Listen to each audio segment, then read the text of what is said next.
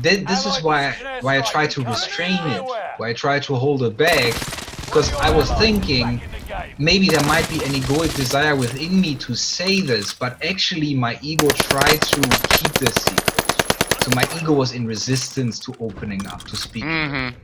I had the exact same issue.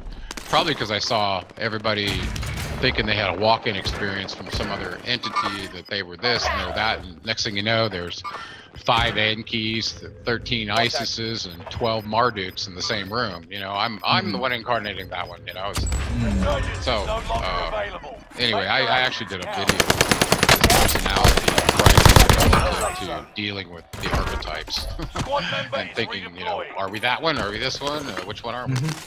So. Yeah, I mean, the thing is when people start waking up, for example, there is a certain danger, not ultimately, but relatively, there's a certain danger with practicing Kundalini Yoga.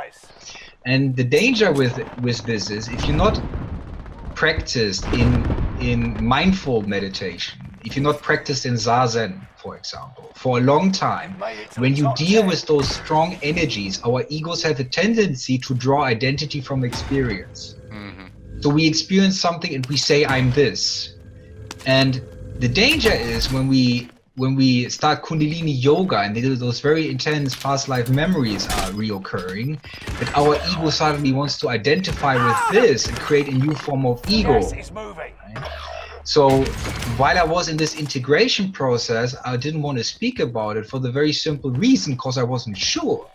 Yeah, I needed to go through the process to understand if me speaking about it was an egoic motivation or not.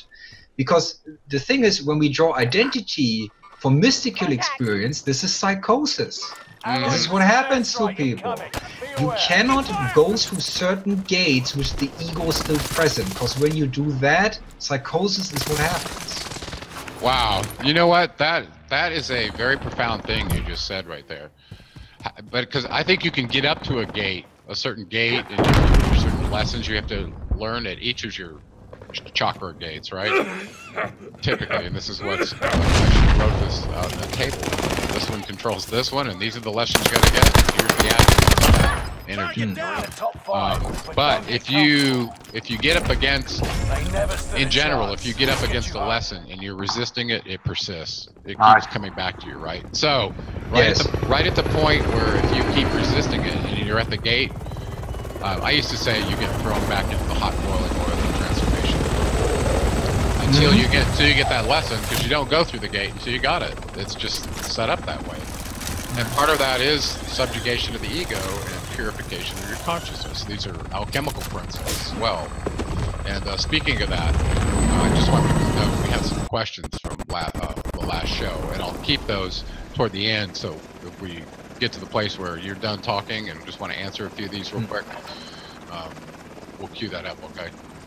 Yeah, there's something that you said right now that is very profound, because this is something that I notice when I teach meditation, is that when people start practicing Zazen and they start watching their breath, of course there's